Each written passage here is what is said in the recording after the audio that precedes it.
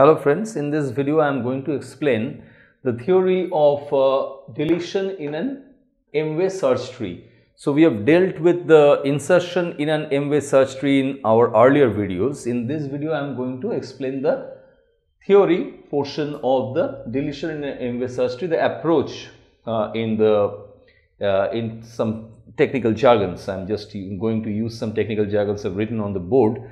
So in this video I am just going to explain the points, what may be the cases of deletion, in which case we are going to delete, and in what way we are going to delete a particular node in an M-way search tree.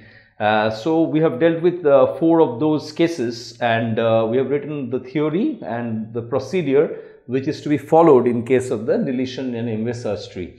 So we are going to give an example and show the deletion process of many cases, of several cases of deletion in some later videos. But in this video I am going to explain the points, the cases of the different cases of the deletion. So suppose if we consider this portion as a portion of the M-way search tree, and suppose this k is a key value, k is nothing but a key value, and these are the respective pointers to the child nodes of the key values up above.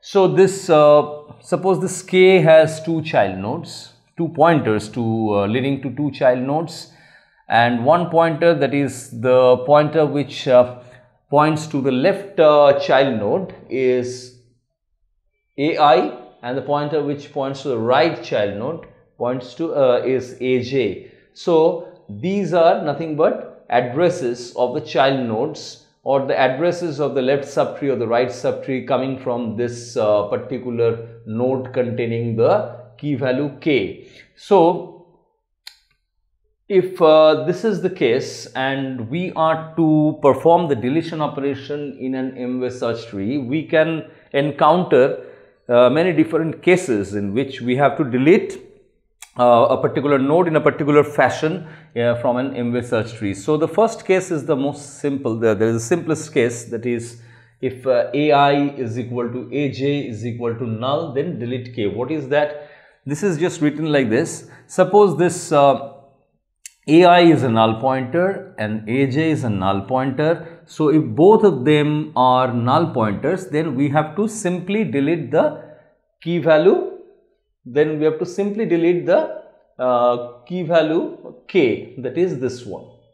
And suppose if we have a case like this, which is given in the number 2 point, that is if ai is not equal to null and aj is equal to null, that is we mean to say that ai not equal to null means this ai is a pointer to a finite subtree, that is the left subtree is there, and the aj is null means there is no right subtree leading from this portion, that is aj is equal to null. In this case what we have to do is that what I have written over, let me just read it out.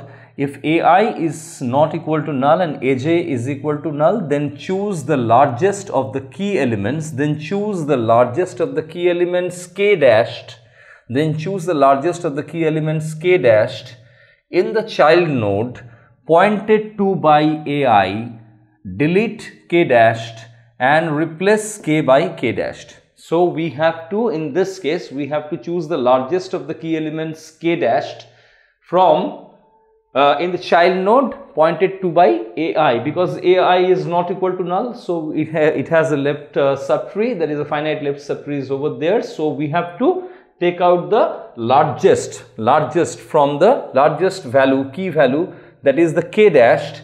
We have just designated this k dashed for the largest value on ai. So this k dashed is to be taken out from the child node pointed to by ai. Then we have to delete the k dashed from its original position and replace k by k dash, that is we will delete this k, we will just override this k by the value k dashed and delete the k dashed from its original location. So this is the procedure which we follow in case of where the left subtree is non-null and the right subtree aj points to null. And if the reverse of this number 2 case occurs, which we have written in the point number 3, that is if ai portion is null and if aj portion is not null, then we have to choose the key element.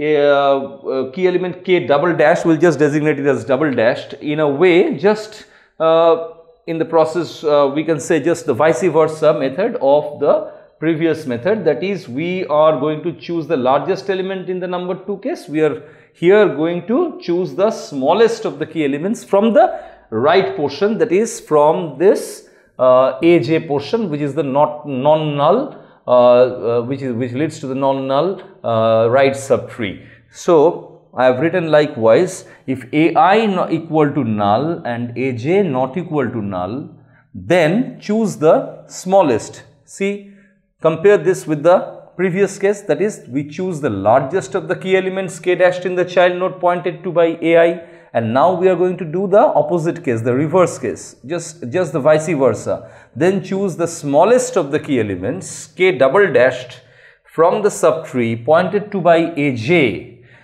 then delete k double dashed, and we have to delete the k double dash from its original location, and then we are going to replace the key value k which is to be deleted by k double dash. That is, we are going to overwrite the k with the k double dashed value, and we are going to delete k double dash from the original location. So this is the approach which is to be followed in the number 3 situation or the number 3 case. In the number 4 case, this is a bit different from the other 3 cases, wherein we see that if both ai and aj are not null, that is if ai is not equal to null and aj is not equal to null as well, in that case we have both the options which we have got from the number 2 and the number 3 cases. That is, either we can take the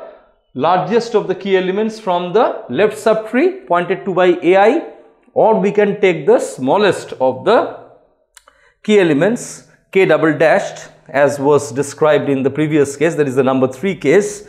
We can take the smallest of the key elements k double dash from the subtree pointed to by aj and replace k either by k dashed or by k double dashed.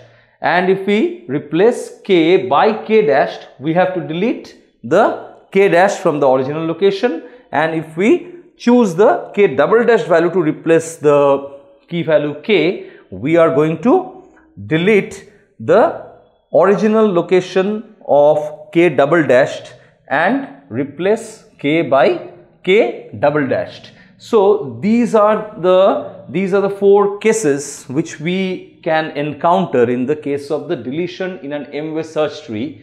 So this is the theory portion I have dealt with in this video, and the example which will follow, which will just help you to understand it in a better way, will be given in a later video. So I will recommend you to just watch the later video for the example of this sort of deletion in an m-way search tree. So if you have any doubts and queries pertaining to this entire explanation which we have gone through so far, you can well post your doubts and queries into the comment section below so that I can address them. Thanks for watching this video.